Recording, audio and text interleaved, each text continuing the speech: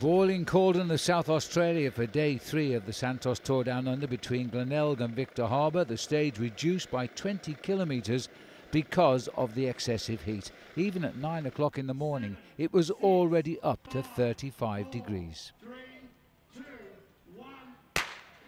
And just to add insult to injury, there was a 7.2 kilometre neutralised section before the riders actually got to the race start proper. With a new climb on the horizon for the riders, coming in at 38 kilometres into the race, Penny's Hill. Mike Turter very concerned about the day laying ahead with the hot weather, waved the riders off, and immediately 2 familiar riders breaking away again for the 3rd day in succession. The South African rider Nicolai de Lamini, and also from the UniSA number 185 there, Scott Bowden, breaking clear from the gun. The reason? Lamini was chasing the points on Penny's Hill.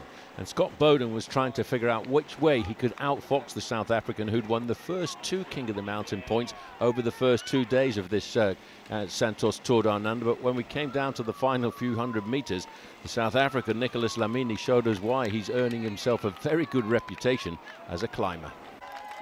He was going clear to the top of the Subaru King of the Mountains, maximum points 16. There's been 3 climbs so far this week in the Santos Tour Down Under, and he's now won them all. Coming back together as they headed down towards Maiponga, 61 kilometres into the race, they still held quite a big lead over the main field. They had no reason to contest the sprint, because there was no reason to contest just a 3-second time bonus. But there was certainly concern in the bunch as they chased a single second for 3rd place. Yes, it was a big battle to go for the time bonuses, and it looked very much as if it was going to go to Nathan Haas in the green jersey. They were trying to lead it out for the Bora Hansgrohe rider, Jay McCarthy, but as we waited here, Sam Bennett in 4th position, well, he decided he was going to change the result. He had no choice because Daryl Impey went looking for that single second, and McCarthy wasn't quick enough. But Sam Bennett was, and he kept the second in the team camp. Onto the open highway, now bound for Inman Valley with 32 kilometres left to ride.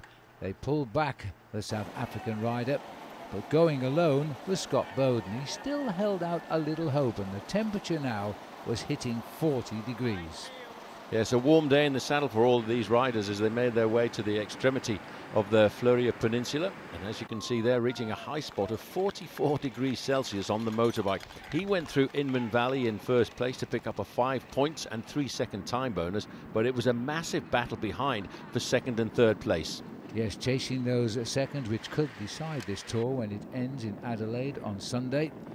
And the boys with any hope were contesting for the moment just these few seconds time bonus. Jay McCarthy was at it again, but so too was Nathan Haas in the green jersey in the middle.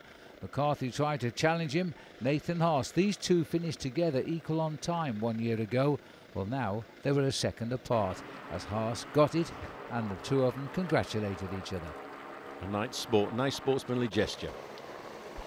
And so, with about 30 kilometres left to ride, they brought back Scott Bowden. He'd had enough in the hot sunshine.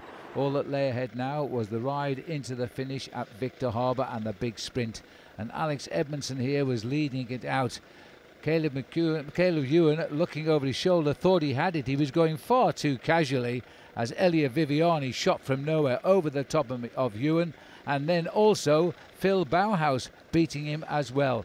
It was a race he should never have lost, but the man in blue took his first ever stage victory in this event, and the first for his brand new team from Belgium. A win for Elia Viviani.